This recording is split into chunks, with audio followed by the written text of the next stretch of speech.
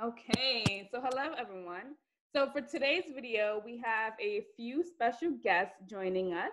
And they're all professionals who work in STEM fields in some manner.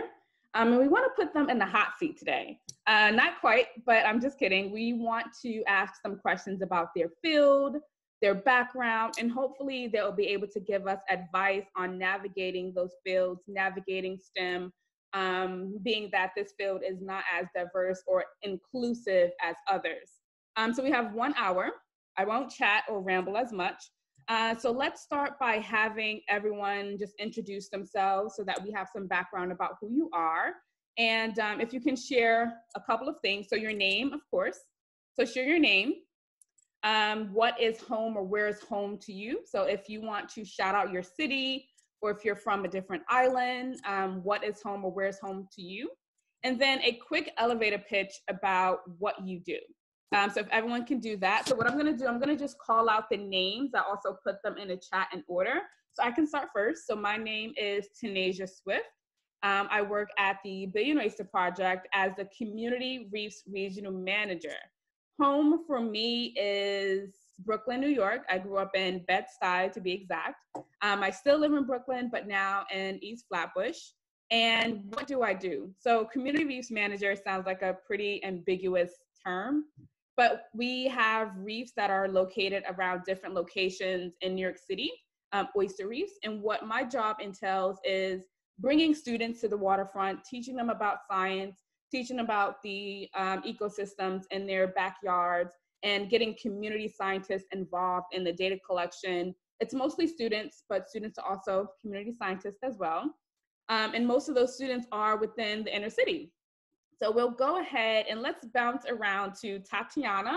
And then as mentioned, I'll put the names in order so that everyone knows who goes next. So Tatiana, the floor is yours. Alrighty, so hi guys, my name is Tatiana Castro. Home to me, I currently live in Elizabeth, New Jersey, but I was born and raised in Cali, Colombia. And I grew up there until the age of 8, which is when I came to this country. I am currently the restoration field coordinator for the Billy and Oyster project. And my job allows me to make sure I coordinate the field events that we have, and I work with my partner Tanasia on connecting students and community members to our different field sites so that they could come out and help out. And so pretty much I just have to gather all the field gear and make sure that everything's ready to go for the day of while we're out with the students and the community members. Awesome. Bradley, you're up next. Hi, everybody. I'm Bradley Watson. I am from the Bahamas, but I did most of my school, like my college education in the United States. Started out working with plants, my goal was to work in agriculture. And then I got drawn into ecology. And so instead of looking at a system that's just meant to serve humans, I'm trying to figure out how systems can serve people and the nature that, existed before we got here. Moved on after grad school to come back home to the Bahamas, and I work with Kirtland's warblers primarily. And so this is a bird that spends half its life in the United States, mostly in Michigan, the other half of its life in the Bahamas. And so it's an international organism. It's kind of hard for you to say where it lives because it splits its time almost evenly. And so my job is to look at, finding ways to support this bird when it is in the Bahamas. And at the same time, I focus on native birds. And since I left school, I realized that most of my work is with people. So spend a lot of time talking to people and trying to explain to them, how these organisms exist in the areas around us and how we can have a positive influence on them and how they have a positive influence on us. And that's what I do. So it's good to be here. Bradley Watson, nice to meet you. Hi everyone, my name is Rocio. I am the operations manager at STEM from Dance. I was born and raised in Brooklyn. Then I moved to Queens and now I'm back in Brooklyn. So I guess Brooklyn is home, and I'm from the Dominican Republic. So at STEM from Dance, it's a nonprofit that gives girls the awareness and preparation for a STEM career through the confidence building aspects of dance. So my job at STEM from Dance is getting like guest speakers to come in and speak to the girls about their careers, setting up field trips to different tech companies, really to get exposure to the girls so they could see what's out there, what they can do, what a career can look like. And a big part of it is them seeing women of color doing this type of work, so they know that they're able to do it too. I also do a couple other things for the organizations, a little bit of fundraising, a little bit of marketing, but the most part is to kind of get those experiences for the students. So aside from our program, they can experience what tech opportunities they have around them in New York City.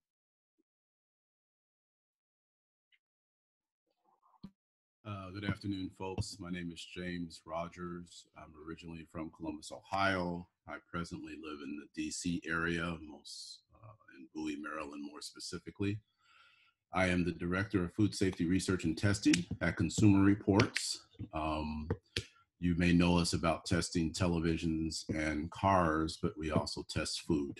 And so I have a team of 5 people up there, very diverse team, actually. I have a biochemist from Nigeria.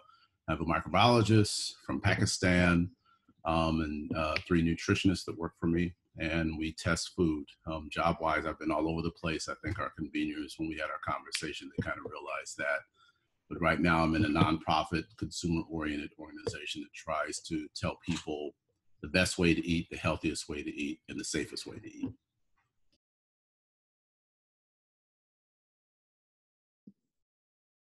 Okay, so hi everyone. My name is Yadira Hadlett. I call Sunset Park, Brooklyn, my home, though I am originally from Washington State, but I've been here for about close to 14 years. And I run Sunset Spark, which is a creative tech organization that seeks to serve immigrant families in the areas of creative tech. So I design a lot of programs. I teach mostly robotics in schools, but also robotics to families, and do some 3D printing classes with parents. And actually, it's just a wide range of crazy activities and classes that I teach, depending on what families are interested in. Yeah, so that's it.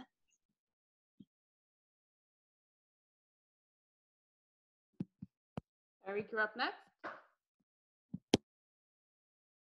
Who's up next? You. I'm up next. Okay. Good afternoon, everyone. My name is Tariq Muhammad, not chairman, Chief Operating Officer of Original Man Scientific. Can everyone hear me okay? Okay, there may be a little noise in the background. That's a construction site across the street.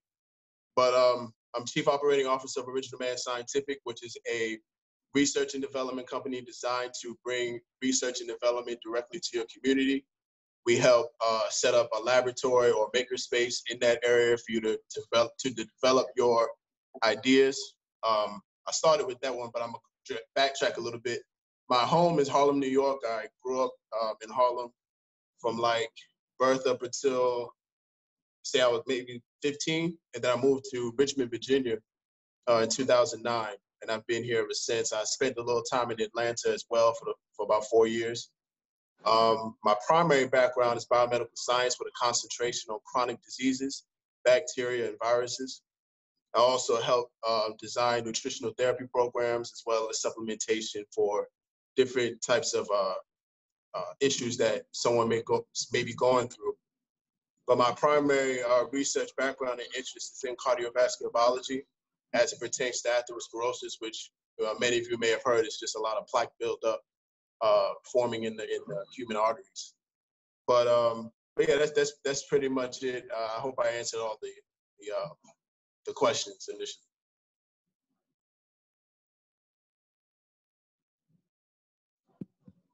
Bro? Yes. Peace, everyone. My name is Jabril Muhammad. I am born and raised in Philadelphia, Pennsylvania, living in a few different areas as I grew up, focusing most of my time in the Westfield Plain, Mount Airy area, pretty much as I was younger up and through college. I am a civilian engineer for the United States Navy, focusing on combat support systems. Started in material science and engineering, then quickly moved into mechanical engineering. I am also working alongside Tariq Muhammad as the Director of Engineering for Original Man Scientific, which is, again, a budding R&D company geared towards delivering the advantages of R&D to underrepresented groups and underserved communities. I oversee several different projects from app development, web design, manufacturing, prototyping type projects, product design, and things of that sort. I have a growing interest in mentorship as it pertains to STEM, and have pretty much been involved in STEM-related fields or sciences ever since I popped out, for lack of a better word. With that, I'm ready to get started and happy to be here. Awesome. That's pretty interesting. So we'll move on to the first question. I'll actually direct to Tatiana. So I was recently reading listening to a podcast rather that spoke about the importance of language and culture when teaching science in urban communities. So Tatiana, can you talk about how your upbringing has impacted how you do your work now, like the way that you interact in the field with students, or why you wanted to do your work? So how has your background and your culture impacted the field that you're in now? Alrighty, so as you guys remember, I was born and raised in Colombia, and in my country, there was a lot of opportunities for us to be connected to nature in different ways. And so I grew up with, like, chickens and mountains and grass, but I was also in the city. So coming here to the United States, I saw that there was a disconnect between how there was human interaction and nature. There wasn't really, we weren't really coexisting in the way that I did when I was growing up in Colombia with my grandma and my mom. So that kind of always made me question, why is that? Why is there a disconnect? So since I grew up in Colombia, I speak Spanish fluently, and I'm able to connect that with everything that's going on at home back in Colombia and everything that's going on here. So I'm able to communicate both in Spanish and English when I go out into the field. When there's, there might be interviews that I can do in Spanish, and it allows me to really share with everyone in my culture, from my country and any other Spanish-speaking countries, the work that we do. And it's not just for people that speak English that are able to understand, but now I can use my language to be able to expand and explain what it is that we do and why our work is so important. And it also really allows me to talk to other kids that are like, hey, she's Hispanic, she's Latina, maybe I can do that too, right?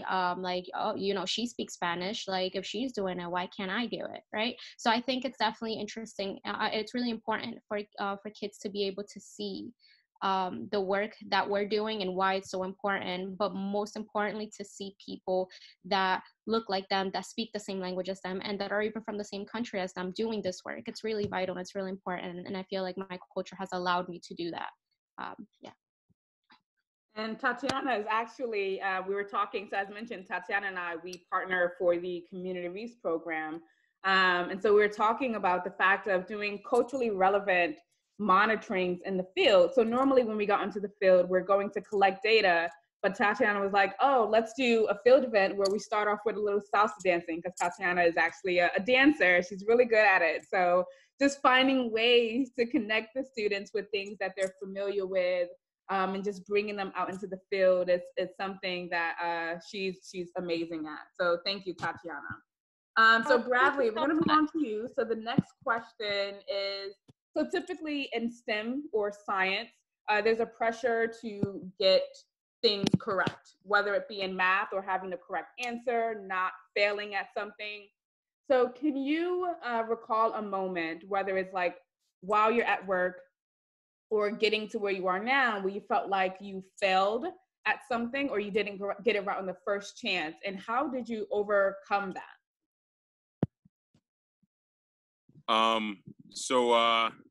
Yeah, failure is your friend. Get used to it, because you can't avoid it. If you try to avoid failure, you'll avoid success at the same time. I was my second year in college. I just moved to a new school. I was taking a class called ecology, which is about how organisms interact. And I worked with this professor over the summer on a research project. We had 12 weeks to put something together, and there was like an international conference at the end of the summer. And I went to that conference with my poster, having only 6 successful runs of my experiment when I was hoping to have maybe 30. And it was because I was afraid to expose what I didn't know. Instead of approaching my professor and saying, I'm having this problem, and I tried this and I tried that, I felt like I had something to prove. Like, I felt like I wasn't supposed to fail. I was one of the only, I think I was the only Black person there that summer out of, I think, like 12 students. And I just put all this pressure on myself when it didn't exist at all, because my professor looked at me as if I was anybody else, or maybe even he was more accommodating and more available to me than other people. And if I had made myself open, I could have taken advantage of that. And if I had failed halfway through that summer, I wouldn't have had to go to that conference feeling like, I didn't do everything I could. So what I learned from that is, people are there for you, and you have to open up and talk to them. And once you've done your homework and, you can prove like I tried, then the next step is to get somebody who's been there before you and get them to help you, or ask them for help, because there's no point trying to do this alone. So I hope to never repeat that mistake, although I've come pretty close. Like, I'm still learning that it's okay to fail. So yeah. Yeah, that's a great answer. We have a symposium, and usually in STEM, there's all of these opportunities to do research. And I think students, in their minds, they're looking to get it right. But it's okay, because a part of that is learning. If you did not get it right the first time, there are opportunities to make it better. So yes, that's a great answer, Bradley. Rocio, so the next question is for you. So can you talk more about, so STEM from Dance has an amazing mission. So can you talk about the connection between dance and STEM? Like, how do the two intersect? Sure. So part of it is hooking our girls with something that they're already comfortable with, something that they already do, whether it's professionally or in their room when nobody's watching, right? Like, girls like to dance, they do it often. So part of it is hooking them in through that way, and then exposing them to the coding and like the engineering. And another part is that it allows you to think creatively and problem solve outside of the box, right? So dancing just allows you to bring that creative side to things, and it helps you persevere through your problems. So for our program, we really focus on a end project that's a performance, and it's usually in front of all of their classmates. It's like the school talent show or like the end of year presentation. So they take it super seriously, and they're really excited. They're like, our dance needs to be on point for this, right? So as we're getting that energy, we're like, cool. So to enhance your dance even more, let's work on the tech. So different tech projects that we've done have been like a full light up suit. So they'll attach the LEDs, they'll code the different colors, the different effects that they wanted to have. Some of them incorporate like motion sensors. So we had one group of girls who wanted light up sneakers. So every time they did a step, the lights changed. So they've done that. This summer, since we're like switching to virtual, we're thinking about like motion capture and animation and how we could incorporate that. So once the girls realize what they can do with the tech and how much more it'll enhance their choreography, they get really into it. And they're like, well, maybe we can do this, maybe we can do that. And for the first semester that we work with them, we're giving them the project. But the second semester, it's totally up to them. We're like, tell us what your dreams are, and we will figure out a way to make it happen and give you the tools so you can bring it to life. So they come up with a lot of crazy things. I think there was once an idea to have some sort of swing, and we're like, okay, the way our budget is set up, we can't bring a swing, but let's see what else we can work with. So it's really nice. And I think even the girls that are having a really hard time with the tech, they're so motivated to make sure that that end project looks great, that they put a lot of effort into it. And because it's a group project, right, the whole dance, they're coming up with it together. It's nobody's alone. You can reach out to other girls in the class, like, hey, I'm having a hard time with my code. Can you help me out? And it's much more welcoming, especially also because it's just girls. You don't have the distraction of boys. So you get that feeling of sisterhood, and it's your own project. You're coming up with the choreography, they're choosing the music. We're really there to just support them and make sure that they're learning what they need to learn, to make sure that that final project is great. And usually at the end, because it's a performance, they have that like boost of confidence. Like, we came up with this dance, we came up with the code, we put this all together, and we performed it in front of our entire school, and we got applause for it. Like, that's crazy, right? So it really boosts their confidence. So I think adding that creative element to STEM is a great way to motivate students to learn more about it and to explore it. That's amazing. I think your program is awesome. So yes, kudos to you guys.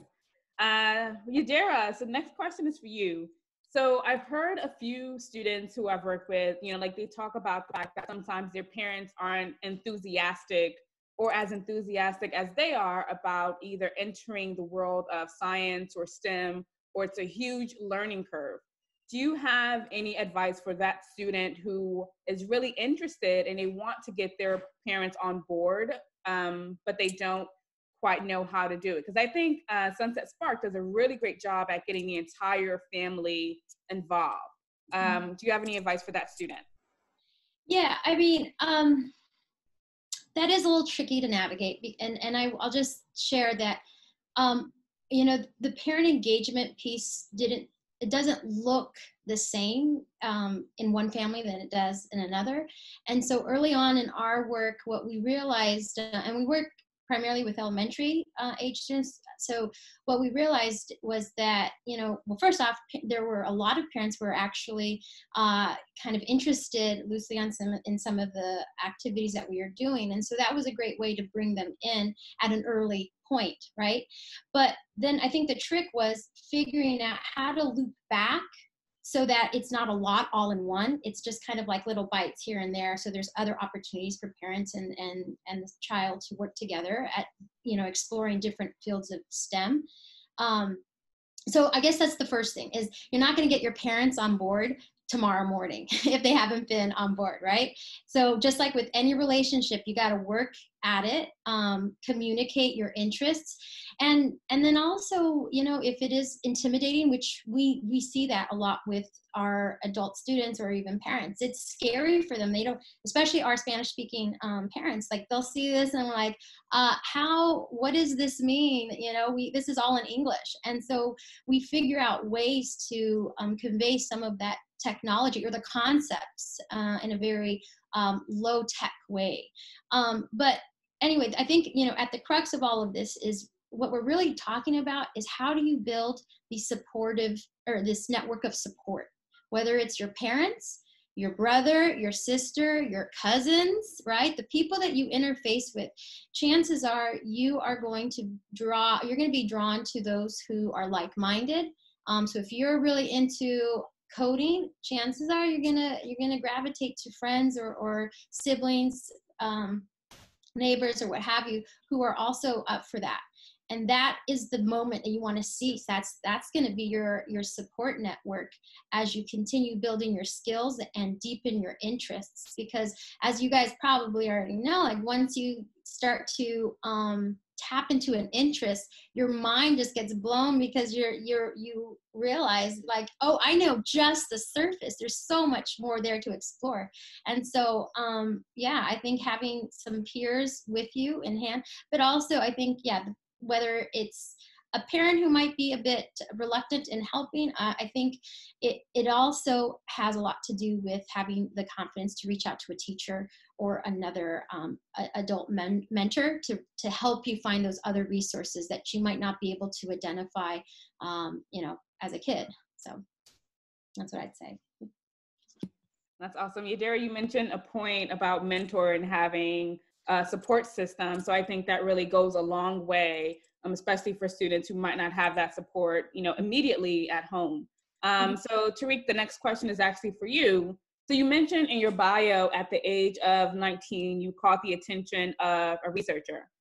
So do you have any words of encouragement or advice for students who are looking to find a mentor, or how do you network? What would you advise a student who's looking for someone? And I'm thinking more so like high school students who are either going into college or students who are just getting into college. How do you find a mentor? Does it have to be someone who looks like you? How do you network? What's your advice on that? Yeah, that's an awesome question. As a matter of fact, the attention that I caught from the professor was from a project I started when I was 17. So for the 2 years prior to me meeting the professor, I was already grinding and doing as much as I could for my research. I think I was a junior or senior in high school when it started. I think it was the end of my junior year. And I was so obsessed with the project that it became almost like, and this is something that, excuse me, hold on for a second. It was something that Yadira was mentioning about your family members or friends being interested in what you're doing. It got to the point where that's every time someone saw me or saw my name, they thought about what I was doing because I was so engulfed in what it was. So that by the time I got to the end of my freshman year, which is when I met that particular mentor, she was also interested in what I was doing. So when you put yourself in a situation where you're constantly grinding, constantly working to accomplish something, things start to attract to you. The things that you want begin to attract to you. It may not attract when you want them to, but it begins to attract you. So we began talking and found out we had the same research interests, and she was already doing research along the lines of the things that I wanted to do. But hers was more on the genetic side. Mine was more on the clinical side. But it was so refreshing to have somebody that loved what I love. And yes, it did make a big difference that she looked like me. I'm not saying that they have to, but it makes a big difference when the person looks like you. She was a Black woman. I love women in STEM because they are the most encouraging and inspiring people on the planet. We know a whole bunch of guys in STEM, but women in STEM are off the chain. Just saying, so, but yeah, so the fact that, I engulfed myself in what I wanted to do, and those different things and the things that I wanted to were just being attracted to me in a sense. And just being able to know what you're talking about. If there's something that you want somebody to help you with, make sure you know what you're talking about. I had to know what I was talking about from the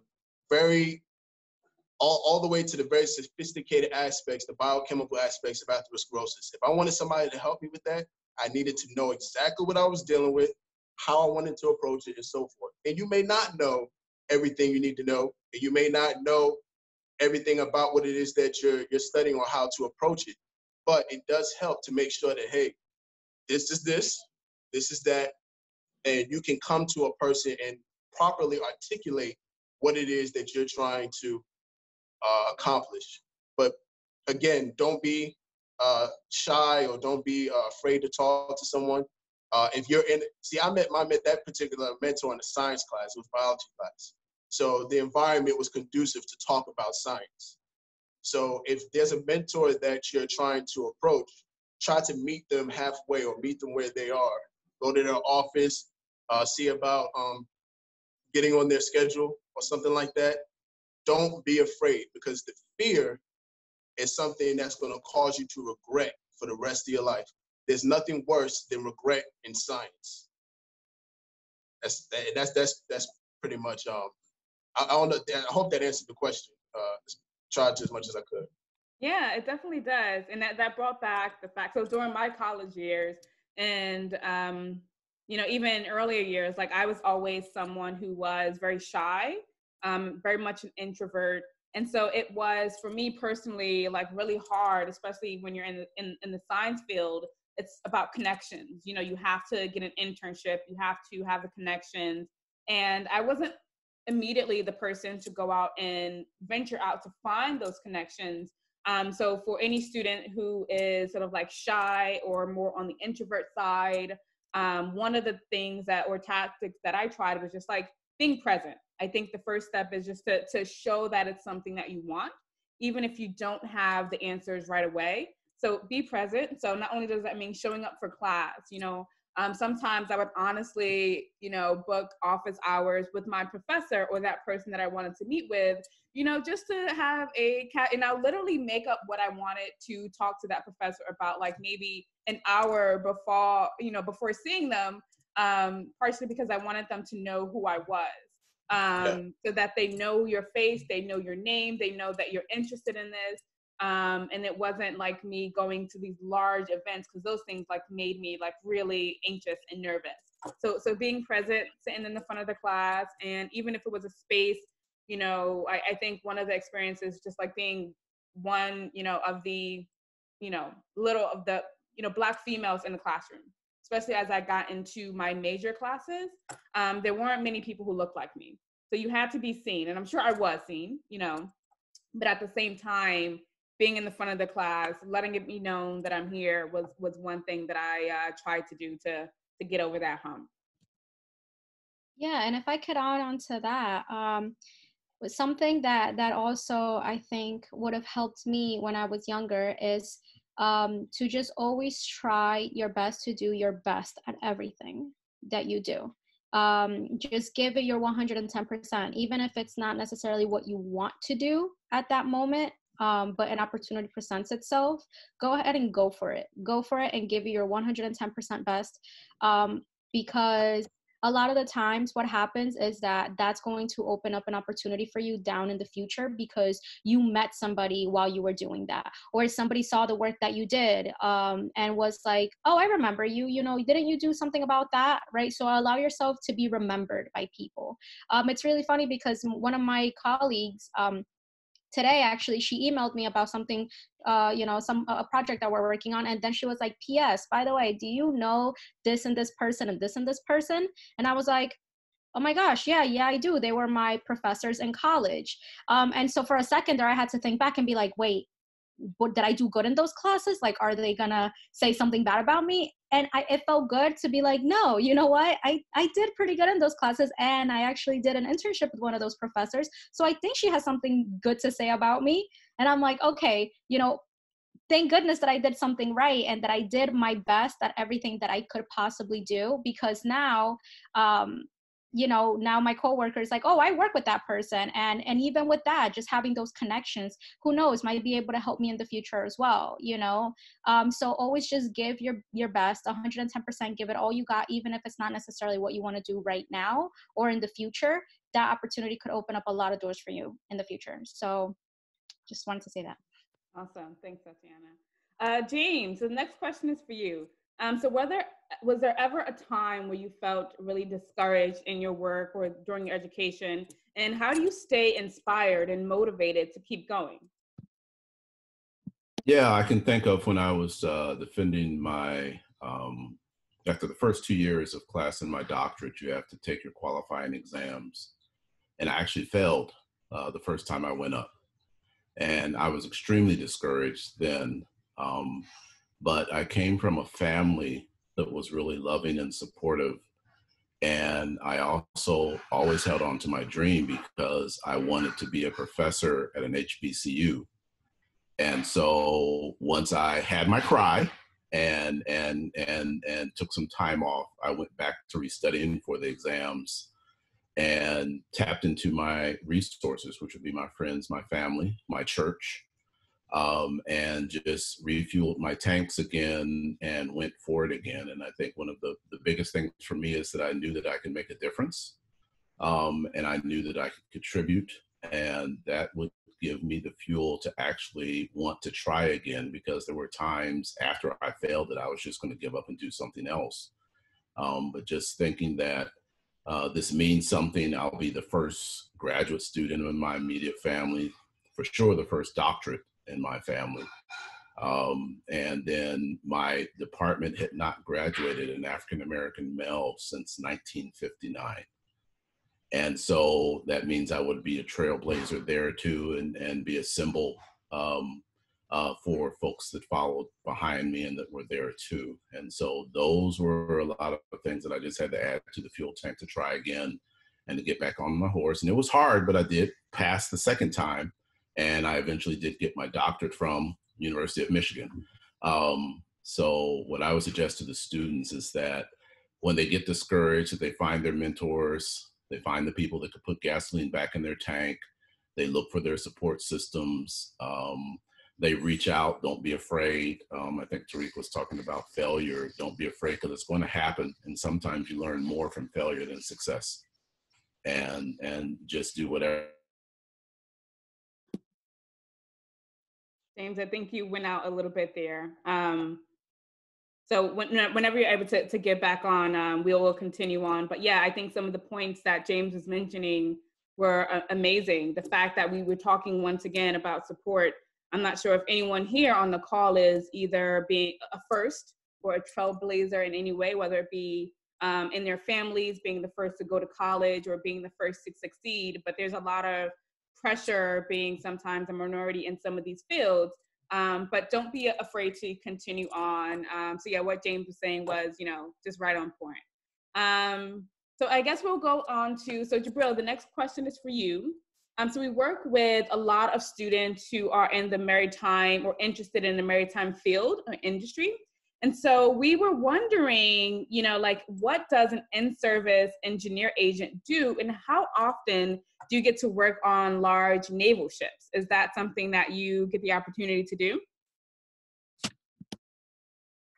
Thank you for that question. It's funny.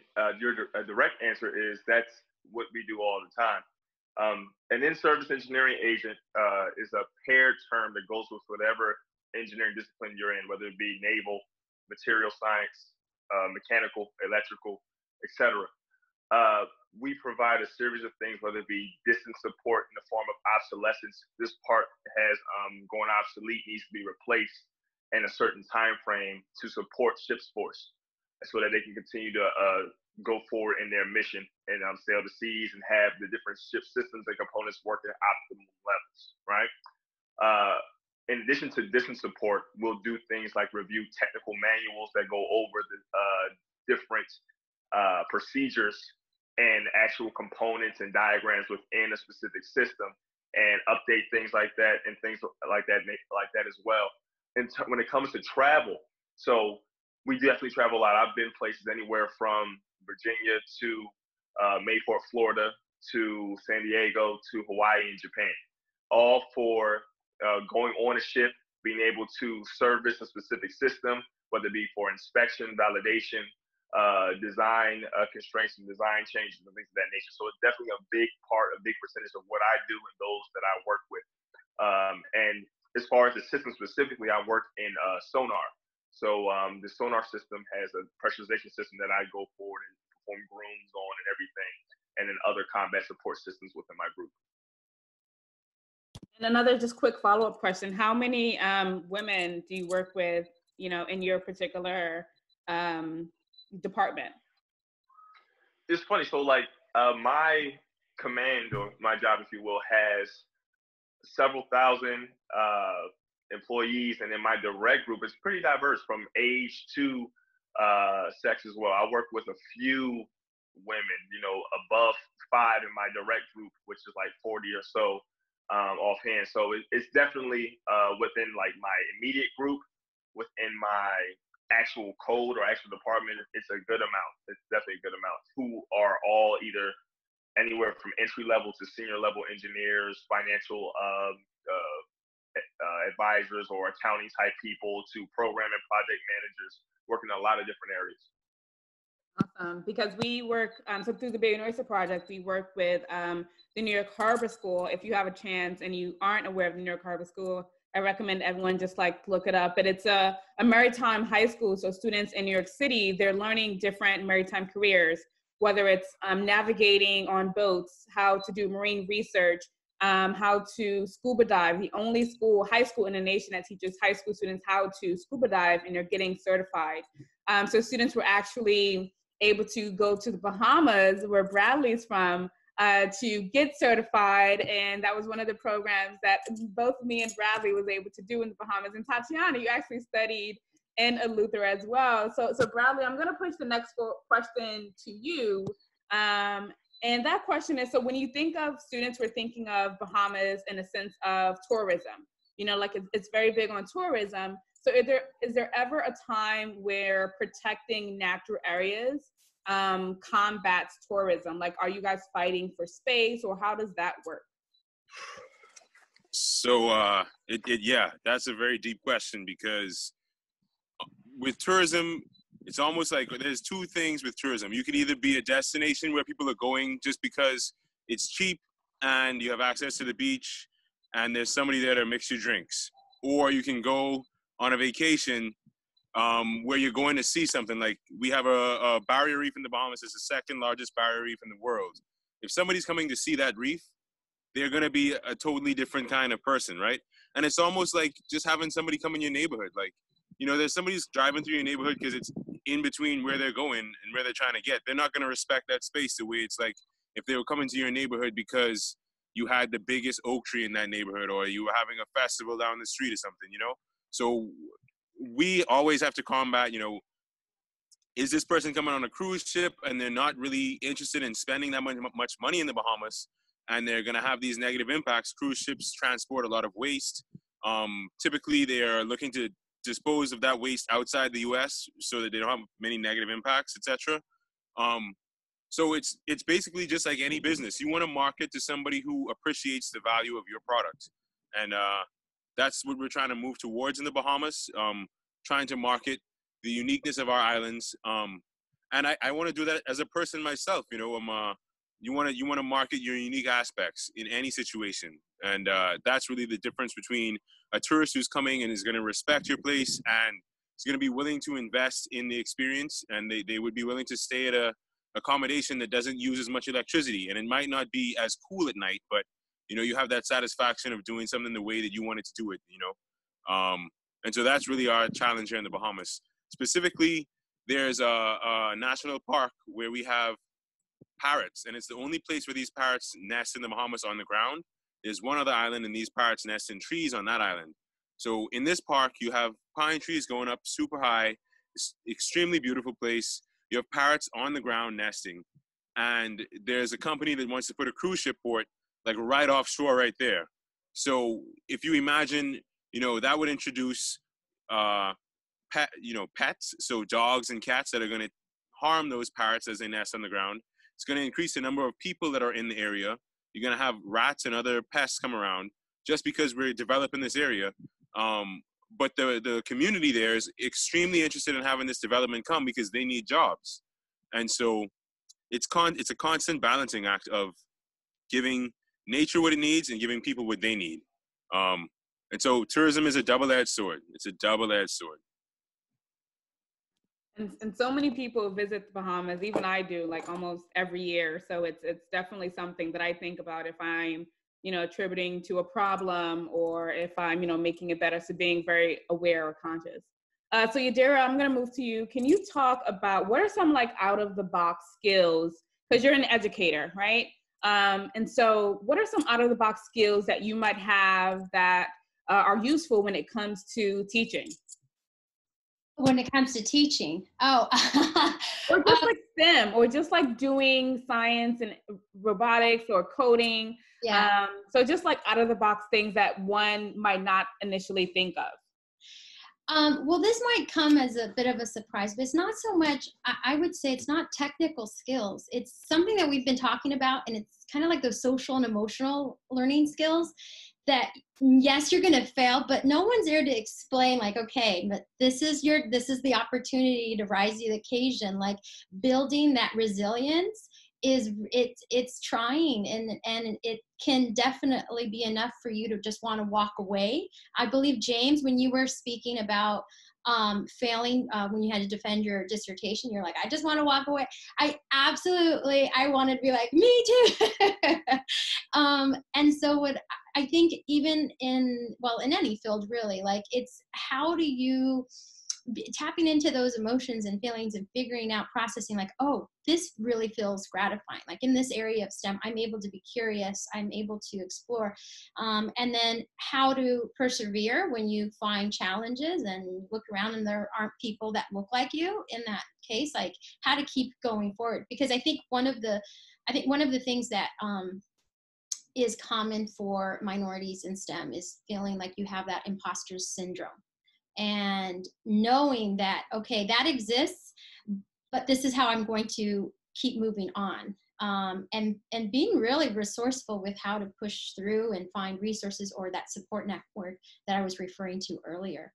But I think that there's definitely some crossover with the way I teach, like this, like my background is in policy, like in education policy. So I came into the game much too late to try to compete with younger people. So I really had to think about like, okay, where is the disconnect when it comes to introducing some of these high concepts to kids and younger kids who might not speak English, right? So a lot of it was visual. A lot of the stuff I was doing was tactile and figuring out those entry points. So in that process, I also had to challenge the way I thought about tech and make it as creative and tactile as possible. And so there's certainly, and I didn't have anyone to look to, right? I was just like, okay, figure this out. Here we go. And so just being comfortable with being in a field that you might not have the technical skills, but also thinking about the strengths you bring to the work. I think that that's extremely important, and it can carry you pretty far, both as an educator, but also as a student.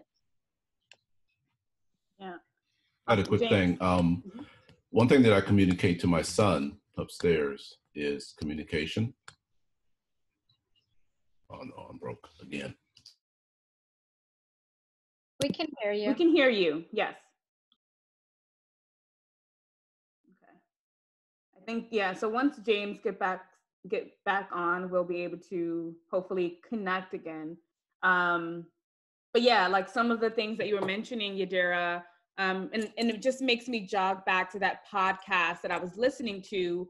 And this podcast was speaking specifically about culture and language and how that's useful when it comes to the way students are learning STEM or science. And he gave a really cool example that I thought was super funny. You know, like sometimes when it comes to, you know, like science and these videos that are mostly American videos, students are listening to or watching videos that have like these British accents, or they're reading about ecosystems, and all of the examples of ecosystems are places that are not local to them. So it gives this impression that, like, you know, science is not in your backyard. Science is not something you can find in your home. Science is something that is not for you. And so because of these little things, I don't think, you know, we were necessarily thinking about it in that way as it being not inclusive. The students who are receiving this information can easily feel unwelcomed. So, and I think in your case, the students and the families that you're working with, Yadira, a lot of them, you know, are learning not only words in English, but concepts. You know, so they're learning two things at once. And I think Sunset Spark does a great job at making it welcoming and warm and sort of like digestible. And there's not the pressure to like, okay, you want to do coding to get money or to be, you know, to have the American dream, but to make it fun. So that was awesome. James, before we get to the last question, I believe you wanted to add on, and then Jabril will go to you. Yeah, just real quick. One of the things that I talked to my son about is being able to communicate science. He's into computer science. And so I remember one time I was interviewing for a job and they asked me, explain a time when I had to take a tough scientific concept and break it down to where a regular person could understand. And I thought about the time I had to talk about food safety to my son's third grade class. And so anytime that our STEM students can learn how to communicate very complicated and intricate ideas to where their grandmother or their mother or their cousin can understand it, that will get them ready when they have a chance to communicate to potential funders, or the elevator conversation that we hear about or when you're applying for a job, because not everyone that interviews you is going to know all the technical aspects of your STEM background. And so trying to teach the students how to communicate clearly and well, but also simply, I think is a big aspect. And it's something that wasn't taught to me in graduate school, but it's something I had to learn because I have talked to a number of different types of audience at different science levels, and it helped me with the effectiveness of my communication. Yeah. How was that communicating with the third graders? How'd that go? I bought coloring books that had concepts of food safety. I said, have you ever gotten sick? And have you ever, thrown up, and so on and so forth after eating something? So if you get it down to the yuck factor, they kind of like, key into that. And then the whole coloring books and all the rest of that really helps. So. Yeah, kids love coloring books and yucky things. If I can attribute the two of those, kids love coloring books and yucky things. So yes, awesome. Yeah. Jabril, you can give the last part, and then Tatiana's going to give the last question before we end. Yeah, if I may just add, we've mentioned so many great things as it pertains to really what it means to see yourself in the picture as one who is a student in front of a being blessed to receive STEM. And I think a lot of times, even beyond how eloquent you are, how you reduce it to its lowest terms when it's being articulated, is physically seeing yourself in the picture. I was blessed to be a 7th and 8th grade long-term substitute math and science teacher at Antonia Pantoja Charter. It's a bilingual school where they taught the students, every student when they graduated, in addition to all the curriculum, they were fluent in both English and Spanish. And one of the things that the students really had never seen is a young Black male in front of them, not just teaching them something, but teaching them physics, chemistry, algebra, geometry. And that in of itself starts to change and rearrange the actual mindset of how you even view STEM at all. In addition to the fact that you may be shown things from a British accent or shown things outside of where you live, the person that you hear about, whether it's Newton, Pythagoras, Aristotle, all these people, they don't look like you, right? But when you start to hear about, if it's Black history, and you start to hear about people who invented the super soaker, helped with the light bulb, electricity, the radiator, these things that are used, or Benjamin Banneker and the whole layout of the Washington Mall, these as a Black person, you start to just be more interested off there, and you start to even see that something that was foreign to you or something that you were unable to really grasp before becomes that much easier. And I'll just end with this. Several years ago, there was an experiment done where students took a test before President Obama became president, and they all didn't do well, these Black students. They took the same test or gave them that same test after he became president, and they all passed with flying colors. Just showing the power of when someone seems to do the impossible that looks like you and then seems to come from where you come from, you can do things leaps and bounds ahead of where you thought you could. And that's all I have. Awesome. So I think it goes to show that representation definitely matters. So before we end, Tatiana's just going to ask one last question. I know we're pushing for time, but I do want to give everyone a moment to just share their last thoughts. So Tatiana, you have the floor. Alrighty. So just wanted to ask you guys this last question. What can we do to support students who are interested in STEM? Can you share any advice, any programs, any internship resources with these students? Anything that you think can help them get started into STEM? And then, Rosia, if you want to talk about STEM from dance, I know most students now are in this because of COVID, what are some resources, as Tatiana mentioned, programs, if there are internships, people that they can talk to. So Rosia, if you wanted to just shout a little bit about STEM from dance to begin, and we'll bounce around as we go along. Sure. So we have a summer program called Girls Rise Up, and we're taking applications now. You could find more information on our website, stemfromdance.org. But in this summer, we're going to have a virtual program, and it will be for 2 weeks. a session, and girls are going to create their own dance, and they're going to learn animation, motion capture. So they're going to learn to code all these awesome effects onto these videos, and then we're going to have a showcase at the end. So a lot of this process is going to be interacting with other girls who are also interested in STEM, also interested in dance, listening to women come in and talk about their experiences in the STEM fields, and learning kind of the different things you can do, because you don't really know what career you could follow, right? It sounds like you could just do, you're a software engineer, you're a doctor, you're a lawyer, that's it. But these women are doing such amazing things that you're like, wow, I didn't think that was even possible. So having that opportunity to also explore within the STEM field, something we offer, I think that would be really exciting for someone who's just interested in seeing what's out there. And our deadline is May 31st. So I encourage girls to definitely apply. I think it'll be a great experience, and there's going to be dancing, so you're not going to be just in front of a computer, you're going to be moving. And a piece of advice I would offer is to take your education into your own hands. I think it's easy to rely on what schools can offer us, and then that's it. If my school doesn't have a club for it, if it doesn't have a class for it, then I guess I'm not studying it. There's so many other programs available out there. And some are free, right, that you can do and explore on your own and see what it can offer you. And maybe you don't follow a career in STEM, but maybe that's something you do on the side. Maybe that's a hobby you do. So whatever it is you're interested in, I think you should do some research and see where else you can get it if your school is not offering it. Awesome, perfect. And so what I'm also going to do, I know it's like 3 o'clock now, and so if you have to absolutely go, then I completely understand. But if everyone can just bear with me for just a couple more minutes, I promise I'm trying to be respectful of everyone's time. Yadira, do you want to, or anyone else, feel free to talk about your programs. So as mentioned in this video, students, parents, other community scientists might be watching this video. So advice, programs, resources. Yadira?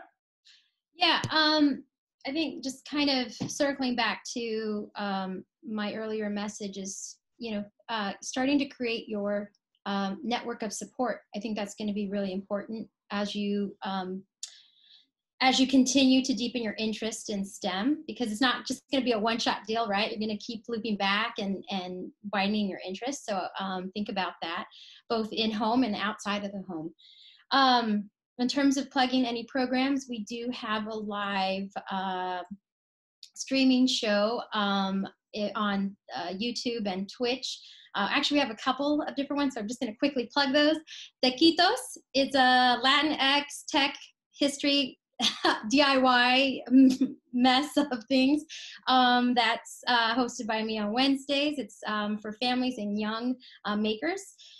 We also have coding for young artists on Tuesdays, and we do like live robotics building, and also if you guys tune in and send us a message, we can send free DIY like maker kits to students who are interested. All low cost stuff, but they all kind of adhere to some of the stuff that we talk about in the programs. And that's all we have for now. And thank you so much for doing this. This was amazing. Awesome. Anyone else? Any resources, advice, programs? Tariq, I see you're unmuted. Yeah, so well, first and foremost, I just want to say this was an awesome panel. I really do hope to work with each and every one of you in the future. Just to kind of go into what me and Jabril do with Original Man Scientific. So as mentioned before, we're a research and development company. So we literally turn young people, or anyone for that matter, into scientists and engineers before they even step foot in college if they haven't been in college, and before they ever step foot in industry if they haven't been in industry yet. So we really want to help them build their creative minds, teach them what they need to know, and then use that to help build their ideas, their inventions, their innovations. They would eventually become somewhat of a talent, so to speak, with Original Man Scientific. They would sign on. They would have exclusive access to all the resources that we have, whether it be product design, manufacturing. We partner with laboratories and different types of scientific spaces in your area. So say, for example, if Jabril is in Philadelphia and there's somebody there that has an idea to develop a pharmaceutical, or someone that has an idea to develop a different type of paint that can go into your house that could, pretty much avoid or pretty much repel radioactive radioactive waves or something like that. I'm just giving you examples. The company that we have set up can help you pretty much from the idea all the way to the intellectual property. So we cover the entire ground. So another unique thing about what we do, and you can visit our website at omansci.com. That's omansci.com. Another unique thing about our company is that we help you own your science. So if there's something you came up with, if there's some type of procedure that you want to be applied in a laboratory setting, in a warehouse, or an industrial plant, we want to make sure that you have exclusive rights to that particular product, design, or method, so that whenever someone wants to use it or apply it in whatever they're doing, they have to go through you. There's no university telling you that, hey, in your contract, you can't have complete exclusive rights to whatever it is that you develop. All of that, again, all of that belongs to you. That's about it. Awesome. Anyone else? Otherwise, we'll go into some BOP things and we'll wrap up. Okay. Awesome. So before we end, I want to thank everyone. Round of applause for everyone being on this call today. You guys were awesome. Such a strong panel. And I want to just let the students know, if you're watching this video, I'm going to send it out next week. So today, I should have mentioned this in the beginning. Today is May 22nd, 2020. So by the time you're getting this video, it's probably a couple of days after this panel was recorded. But the Bay and Oyster Project, we have a research symposium that we do every year. And so with this research symposium, students are able to present the research that they've been working on. Sometimes it's a year-long project that they've been working on, but this year it's going to be a virtual symposium week. So from June 5th until June 12th. So if you're watching this video before June 5th, I recommend every student, community scientist, you can submit a project to the Bay and Oyster Project.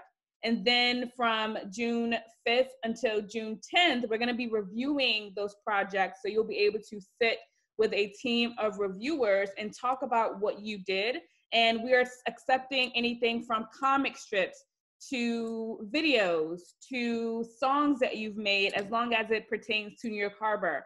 And then on June 12th, that's when the final celebration is going to be. So if you have any comments about that, feel free to reach out to me about the symposium. And the last plug that I want to do, so as a part of our work with Pace University and the National Science Foundation, we're asking the BOP community to help promote a student survey for New York City middle and high school students currently. We may open it up to students who are outside of the New York City area. But this online survey is voluntary, it's confidential, but it does ask for parental consent. And so information from this survey will help improve how we promote student interest in STEM activities and career. So if you are interested, you're a student in New York City, middle or high school, the survey can be found at bit.ly, so bit.ly, bit.ly/BOP study. I'm going to share a link with everyone in an email, so with your teacher, so look forward to that link. Those who are on the call, I can also just share the link in the chat box, but it's just a survey just to help us, improve the way that we do STEM and promoting that to students. So thank you once again to everyone who was on the call. Big shout out to everyone. And even though we passed the time limit, you guys are troopers. So thank you. And I hope everyone enjoys the rest of the day. All right. Have a great one. Have a good one.